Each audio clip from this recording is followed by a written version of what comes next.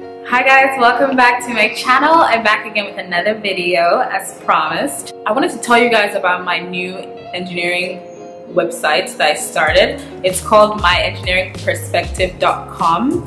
So I write more content on there because it's easier for me to write than to make videos because of my schedule. But I've been pushing out a lot of content on there, and it's answering a lot of things. Like the last article I just wrote was about how to maximize your time as a commuting student. So that was pretty interesting, and I'm going to be answering a lot more questions on there. So you can go there and check out the articles I have now. And also when you go check it out, leave me some comments on the things that you want me to write about. Leave me some comments on the things you want me to inquire about for you, and I'll be happy to do that. So a lot of people always have questions about what an engineering discipline is about or how to choose an engineering program. So I decided to make this video and give you 6 things to consider when trying to choose an engineering discipline or program. So the first thing to consider is the actual scope of work. You need to do your research. If you decided that you want to study something like aerospace engineering or civil engineering, you need to do your research on what exactly that entails. Doing your research will help you know if that program is suited to your strong points. So if you're someone who likes physics, or you're someone who likes chemistry, or some other like maybe IT or like computer programming, you need to know your strengths and you need to tailor that to what engineering discipline you want to do. Because most people just look at the name of the engineering program and think, oh, okay, I think I could do that. That sounds cool enough. That's not how you should do it. Because for example, chemical engineering, most people go into that thinking that it's chemistry based or it's a lot of chemistry, and they're like, oh, I like chemistry, so this should be a piece of cake. But then you go into the program and you realize it has little to do with actual chemistry, and you're disappointed. And then you have 5 years of doing that program and paying all those bills for something that you did not necessarily want to sign up for. Same thing goes with biomedical engineering. I've heard a lot of people say, oh, I went into biomedical engineering because it seemed very medical related with like engineering infused in it, and that's something I would enjoy, or it seems very biology related and that's something I would like. There's a lot of physics in biomedical engineering. Most people do not know that, but there's a ton of physics in it. And if you did your research beforehand, you would know what the program entails, and you would know the scope of work. So it will help you tailor your choices based off of that. The second thing I would want you to consider when choosing a program or discipline is the length of study and the mandatory requirements. So some programs are 4 years, some programs are 5 years. Some programs require you to have 3 to 5 work terms prior to graduation. Like it's mandatory you have that before you graduate. So you need to look at these things and see what your priorities are. If you think you can get your own internship during the summers and you don't need a mandatory co-op program, then you should not opt for that option.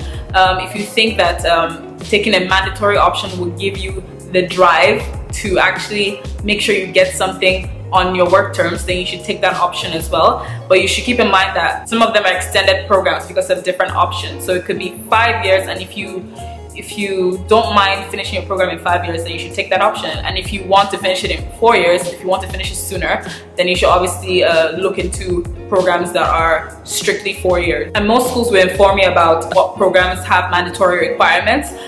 If you are unsure, it's very important that you take the time and actually look into what the program entails, or you call up the school and ask them what their requirements are for this program and see if you're comfortable with that. The third thing to look into is your career plans. So I'm guessing if you're going to go study something for 4 to 5 years, you kind of have a small idea of what you're going to do after graduation. I know I didn't have a big idea of what I wanted to do, but I had a small idea that, oh, okay, maybe, literally I thought, oh, okay, oil and gas, because that's what everyone who does chemical engineering does after like graduation, oil and gas. So I was like, okay, oil and gas.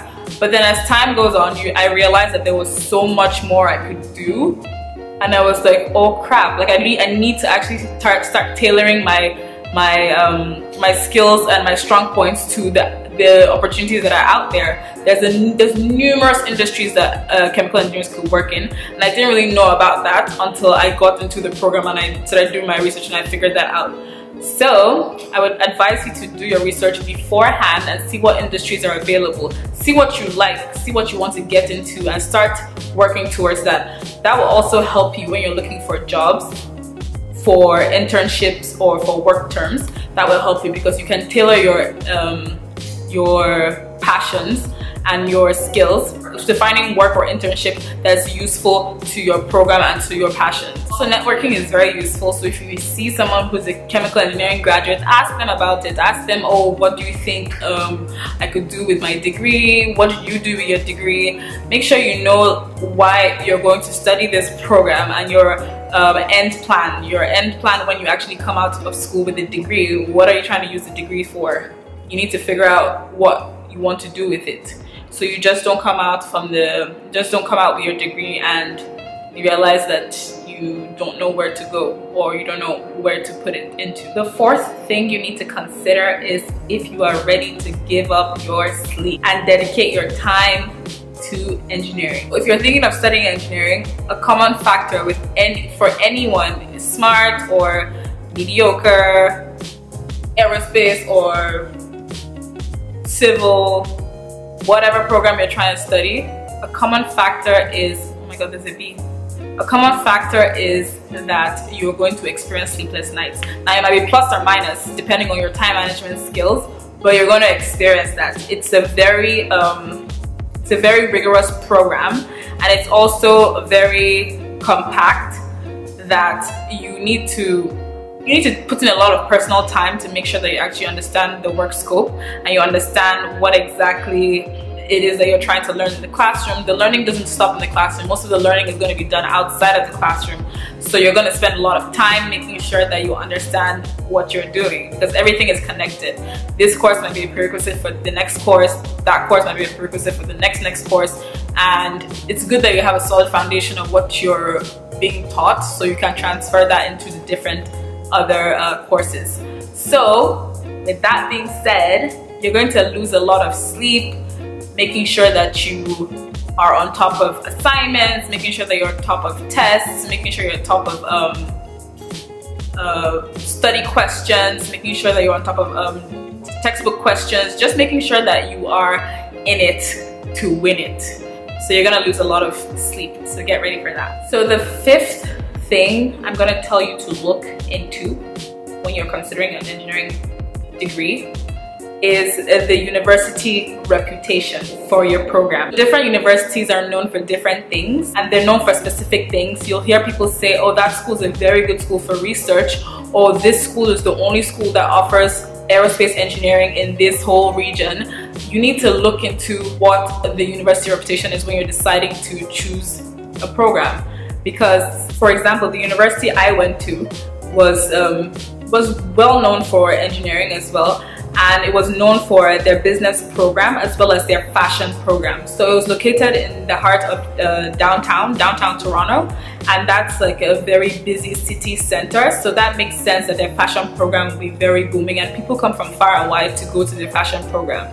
So you're not going to go to some other university in the suburbs or some other university that you know has the program but isn't really known for the program. You're not going to want to go there. If you're really passionate about it and you know that you can get into a university with a good reputation for the program you want, then why not? And also, you might know of a top university and you really want to go there, but then you find out that the engineering discipline you want is not being offered in that university, and then you're being offered some other program. So you need to figure that out too, because I know people who want to study aerospace engineering, I've mentioned it before, people who want to study aerospace engineering, there are only like a handful of universities in the country, that's in Canada, that are actually offering that discipline. So you need to actually make sure that you figure out what you're trying to do and tailor that to picking your universities. The sixth thing to look into is going to be cost of the program and other expenses. So engineering is not cheap. I'm sure we all know that. It's not cheap at all. But different places have different prices. You could go to, you could check a different university and you'll see a different price for the same program that you'll see at a different university. It might be because of reputation of that university, it might be because of location of that university, it might be because of the research program, numerous different reasons, but some programs are more expensive in different places. So you need to also look at your budget. If you're going to be taking loans and you want to pay them back quickly, if you're going to be borrowing money from here, if you're going to be paying it by yourself straight out of pocket, you need to look into how much you're willing to pay for your program. And also other expenses. When I say other expenses, understand that there's going to be a lot of textbooks, and those textbooks are not cheap. I don't know why, but they're not cheap. They're expensive as well. If you're also thinking of moving closer to your university or staying on campus because you want a nicer study life balance, also look at that cost, because that's going to cost you some money being closer to the university and paying rent and having to buy groceries and buy food. Or if you think it's a smarter idea to stay at home, you need to figure that out, because all these things, they all add up, and then you don't want to come out of school with a huge debt to pay for years and years. So that's a strong factor to look into, the cost of the program. And so yeah, those are my 6 things to consider when you're trying to choose an engineering program or discipline. I hope this video was very helpful, and I enjoy getting the feedback. I've been getting a lot of feedback in the comments section. I've been getting people messaging me directly. Please just keep it coming. I'm always ready to help. I'm willing to help.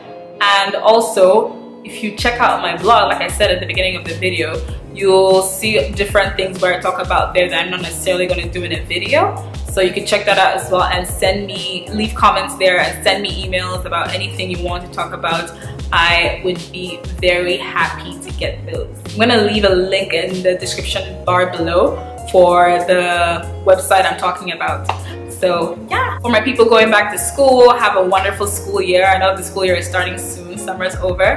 Have a wonderful school year. And for the people who are done and are now searching for jobs, I wish you luck in your job search. So I'll see you in my next video, and enjoy the rest of your day. Bye!